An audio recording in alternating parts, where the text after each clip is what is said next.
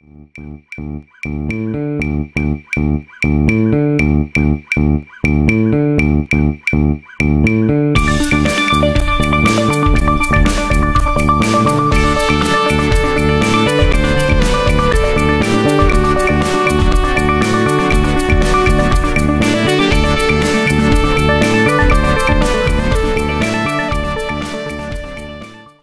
welcome to Pure Love, episode 5. I am Ignacio Rivera. And I'm Mandy. And this episode is about Ascending by, who is it ascending by? Vamos Paris. Yes. And the question is pertaining to me being a teen parent, obviously not now, but when I was a teen parent, and what kind of conversations I had with my daughter when she hit being a teenager. So tell us what Pure Love is about. Well, Pure Love is about open and honest conversation between children and their parents about sex, sexuality, their bodies, consent, everything that goes along with it. Yeah. Life, really. Yeah. Okay, so let's see. We were talking about this a little bit prior, and this is probably going to be like the First time conversation, right? Yeah. So, okay. So, because I cannot remember ever saying to you like, "Don't be like me. Don't be a teen mom." And the funny thing about that is, even if it were to happen, I would never look at it in a bad way either, because I feel like you are such a good example of how you can turn a possibly bad situation into a great one. So it was never scary for me to either be a single parent or a young parent, because I'm like, I knew that no matter what, I could use the tools you gave me and that I would have your support. So it was Absolutely. it never was scary for me like it is for other people. Oh, thank you, baby. I appreciate Thank you. that. Yeah, I don't remember doing that because I didn't want to do that. I didn't want to be like, we talk about fear a lot, right? Like this teaching through fear. And I didn't want to do that because I got pregnant with you when I was young, but it was not the ideal situation, right? Because you want to be stable, have a job, you want to have support. I didn't have all of those things, but I knew that I wanted to be a good parent. Like, I wanted to know what that was. I wanted to explore the possibilities of what a different kind of parent could be. And this is not to say anything negative about my mom, because I love my mother very much. And my mother parented me the way that she knew how to parent me. But as times change, You have to change your ways of parenting. Yeah, new information, the internet, the interweb, all of these things. Resources. You have to start changing with the time and thinking about what does it mean. And I think in every generation of parents have to ask themselves that question. So I was truly excited. I was excited to be pregnant, and maybe I was naive, but I had plans. I had plans about how I was going to do this and how I was going to talk to you and how I was going to be better and all this stuff. But it was definitely very, very, very difficult. But as I often say, one of the best jobs I ever had in my life. That's the truth. Yeah.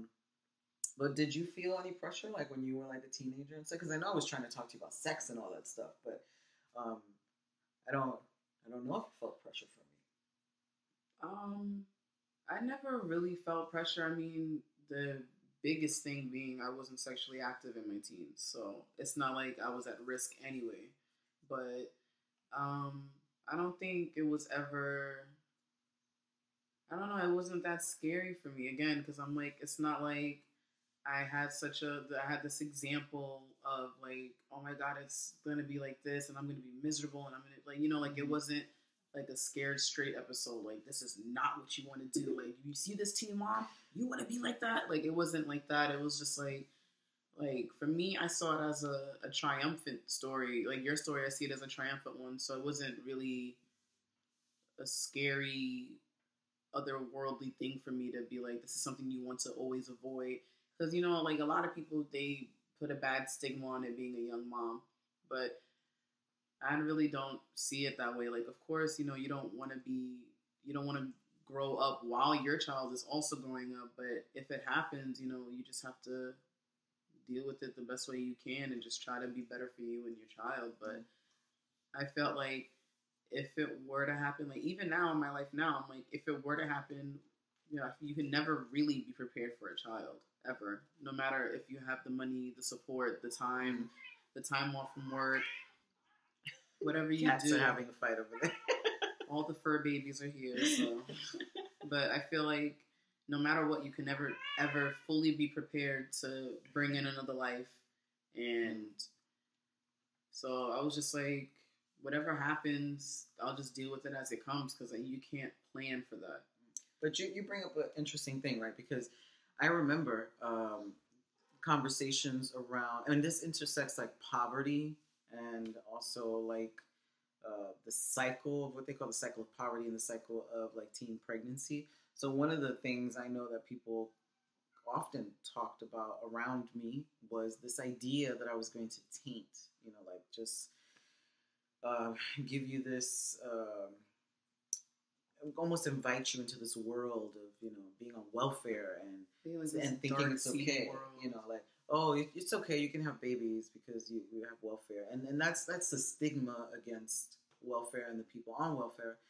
It's a stigma about poverty, and it speaks to this the right. I think this right about our own bodies and what we decide with our bodies. If we want to have a baby, if we don't want to have a baby. What I think is interesting about the whole stigma about being a teen mother is throughout history, like up until very recently, and even now in other countries, children are being married off at 12, 11, 13.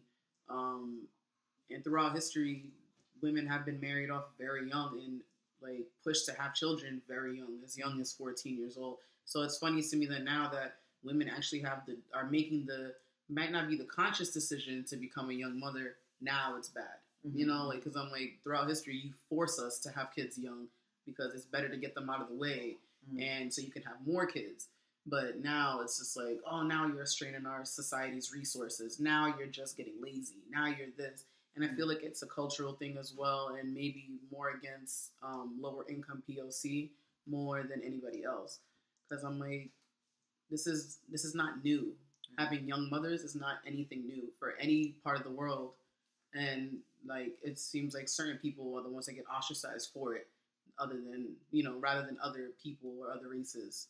I feel like, I don't know, I could be wrong, but the stigma. I think it's like a combination of things, right? It's like sexism, right? Definitely, because even you said like they were married off, right? Like this idea that women were property and like, you know, this is the way things are. So you do this now, and now with the times changing, maybe the conversation is focusing on the idea that I'm being devil's advocate here, like the idea that there's so much more opportunity, right? Yeah, you don't have to do young women, that you don't have to do that you can wait, that you can have a career, you can go to college, you can do these, you know, all of these things. And I think in some senses, yes, you know, like there are people who choose to, and have the resources to go to college.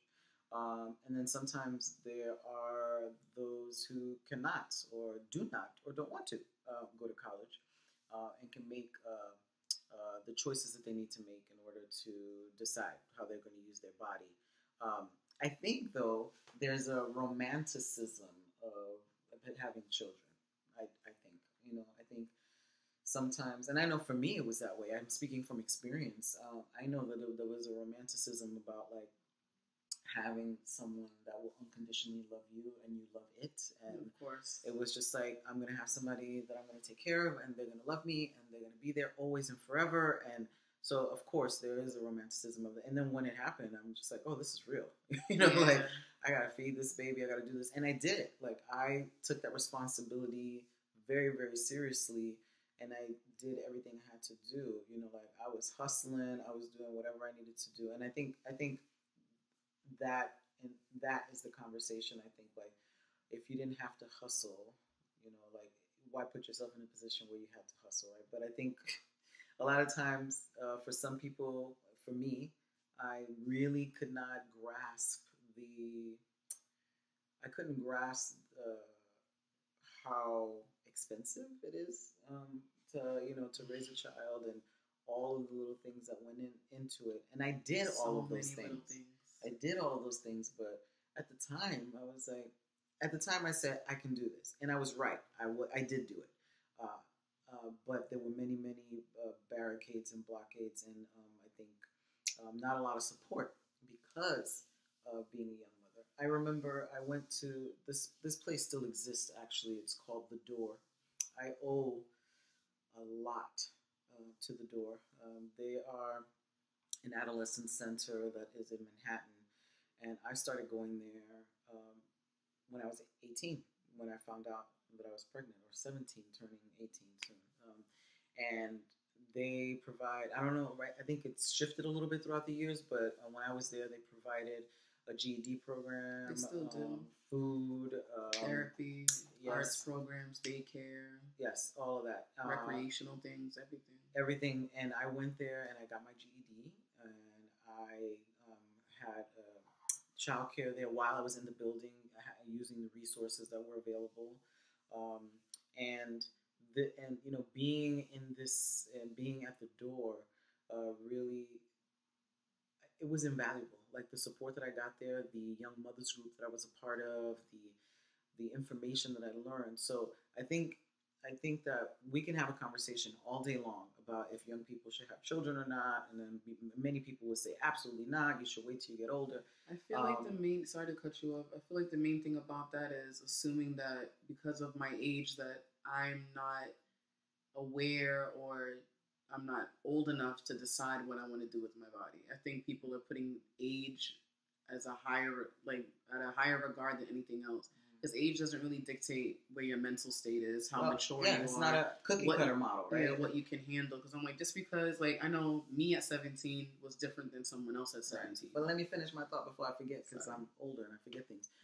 So I had those resources in order to learn, like all of these wonderful things about breastfeeding, about, things that I just didn't even know about. And that was such a privilege to learn those things and to have support from people, because I have friends who were pregnant, teens, and, went into the hospital to give birth, and they were being absolutely shamed while giving birth, while they're giving birth. Like, who does that to someone, right? So regardless, like I was saying, regardless if you think is a horrific idea or you are neutral on the idea, it happens. We live in a world where teen pregnancy does happen. And so I think a part of talking to young people, again, we continually talk about fear tactics. It's not about the fear tactics. It's about, like, I shared my story. I didn't tell my daughter, do not do this, do not do that. She gave me information. She was living it with me, and I was giving her for real information, not, like storytelling.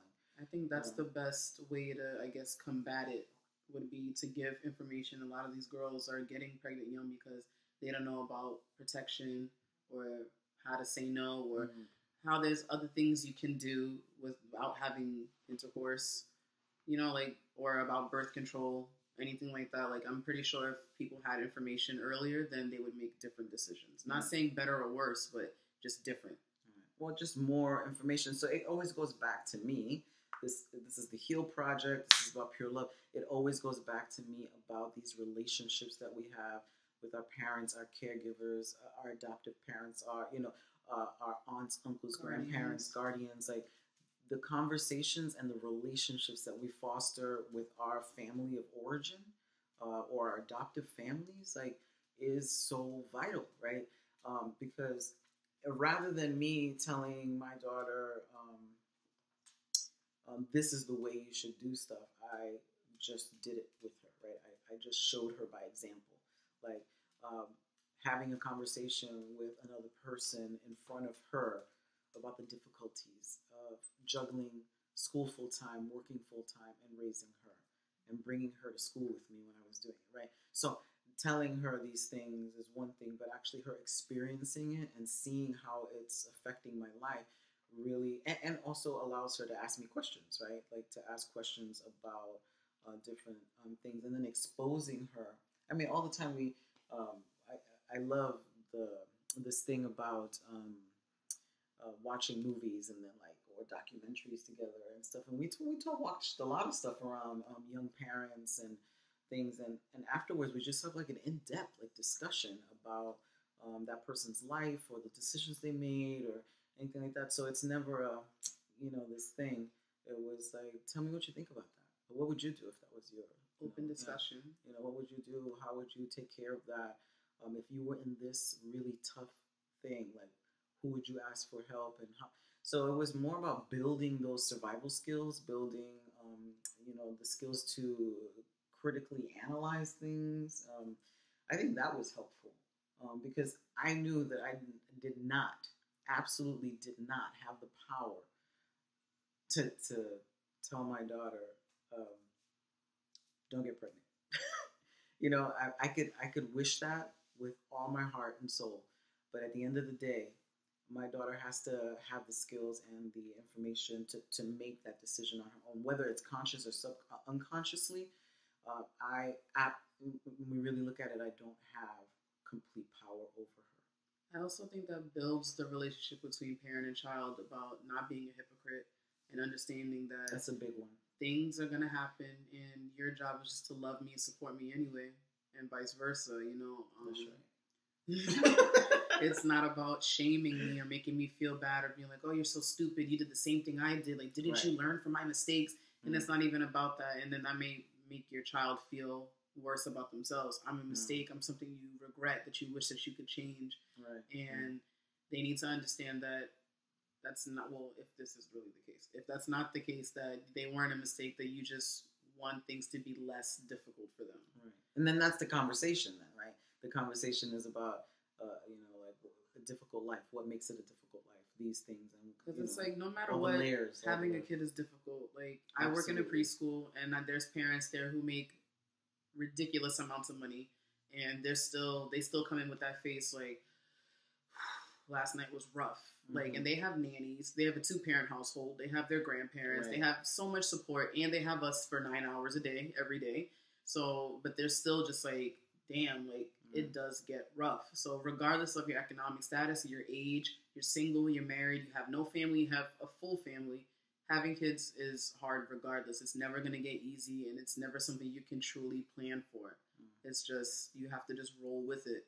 I think there are additional obstacles when you don't have a job, you're a little younger, because in society it'll be very difficult for you to get a job that can sustain you in this society where things are so expensive. So those are things to think about. But I think I am happy with the way that I had these conversations with her, because I never ever wanted you to think that you were some mistake or anything. That I wanted to just talk to you about sex. Like, are you having sex? Are you doing this? Are you making good decisions? Do you have any questions for me? Can I be there for you? So those were the questions, rather than jumping right to the pregnancy piece, right? Like, don't get pregnant. There's so many other things to worry about besides that. Well, I hope that we answered your question. Thank you for your question. Yes, and please continue to send in more questions, topics that you would like us to talk about, or if you are interested in interviewing us, please let us know at purelovetalks@gmail.com, and sign up for subscription at www.purelovetalks.com, and we also have a YouTube channel. Thank you. Thanks. Bye.